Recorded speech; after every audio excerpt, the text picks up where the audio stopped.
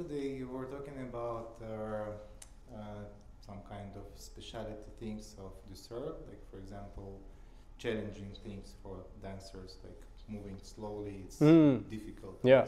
For any other technical or maybe like different things connected with Douceur that the dancers have to learn in comparison with their other kind of dancers? I think it's a very good question. The thing that comes in my mind the first I would say is the musicality.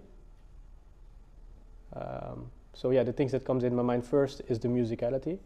In my opinion, people who are good in Douceur specifically, they have a different musicality. Las personas que son buenas en Douceur, en su estilo, normalmente tienen buena musicalidad. A different musicality.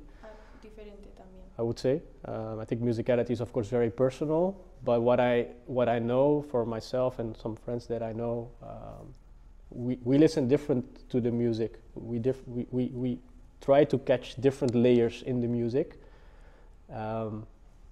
Ellos escuchan como más profundamente, escuchan varias capas de la música. Yeah, and I think that's very visible now when you look at the dance floor, and I think that's also linked to how classes are being given at the moment. But most of the people are dancing on the main count. La mayoría de las personas ahora, si lo ves así en el social, suelen bailar a tiempo con la batida. No van más allá. And of course, I'm not talking about everyone, but that's also because in classes you get the move in 8 counts, you know. So I think in Douceur, since you move way slower, the creativity is linked to the musicality, and to differentiate the musicality, we're catching some beats or some words or some sentences that you initially, when you would listen to the music, you don't hear them immediately. And I think that's one thing. That's really characteristical in my opinion.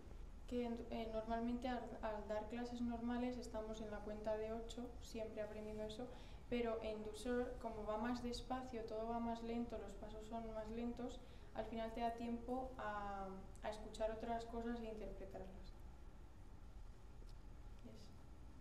Y que eso es lo que caracteriza al estilo y cómo se aprende. Yeah, I think that's one thing for sure.